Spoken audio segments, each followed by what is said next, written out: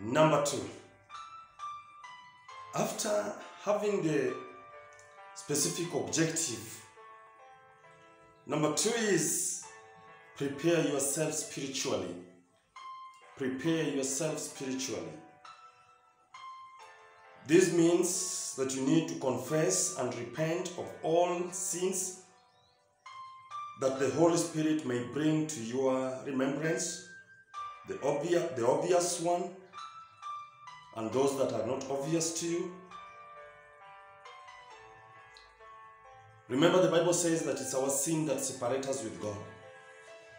And now that you have made an objective that you are going to meet God, you need also to think of the sins that you have committed and pray that God will reveal to you through the Holy Spirit some of the sins that you have committed knowing and unknowingly, so that you repent them, so that there will be nothing blocking you to reach the presence of God. And therefore you need to prepare yourself spiritually, repenting of all your sins. Whatever fast and whenever you do it, it is important that you prepare well for it. And as you prepare well for it, you must ensure that you do it, you prepare yourself spiritually.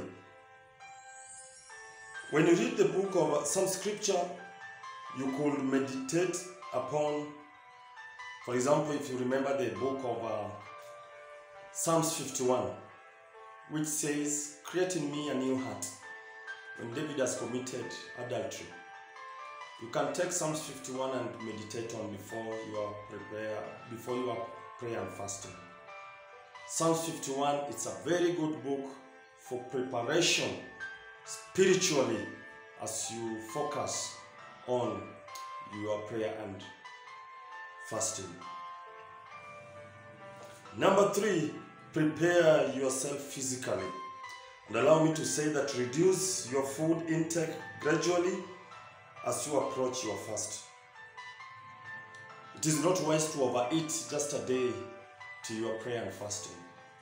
So you need to prepare yourself physically, in your mind, in your body,